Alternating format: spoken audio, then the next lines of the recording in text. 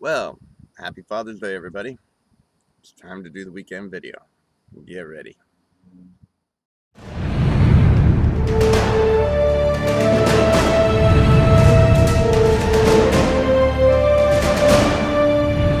Well, first of all, let's get this out of the way. If anyone watching is a father, happy Father's Day. I wish you well. And if my neighbor is watching, you thought you didn't give me an idea for a video today, but guess what? You did.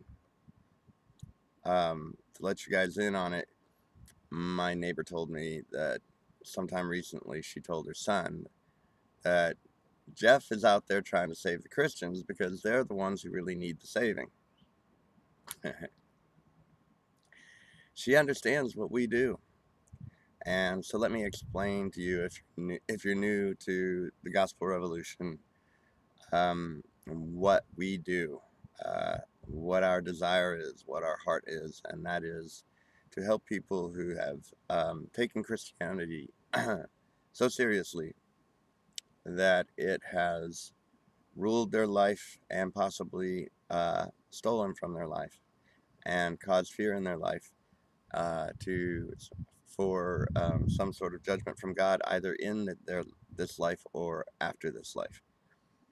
And so I can actually relate this to something that Paul said in his letter to the Romans.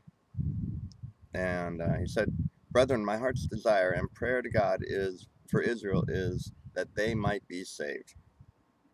For I bear them record that they have a zeal of God, but not according to knowledge.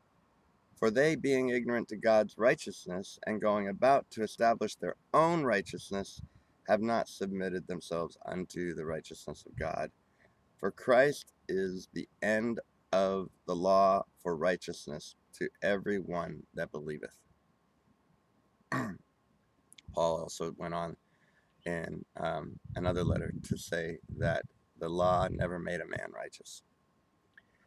And that's what we are trying to do. We are trying to save Christians from Christianity, which is nothing but rules and commandments to obey and to fear, and fear the consequences of said commandments and rules, and obedience, and living a life in a way according to what they do to in some way be righteous before God. And because we all were there at one time, and we know what a burden that was, and there really is no righteousness in it, there's no peace in it, and there's no grace in it. There's no gospel in that. There's no good news in that. So, briefly, in a nutshell, our mission is to save the Christians, even if it's one Christian at a time. It's revolutionary. It's short, I know. Have a revolutionary week.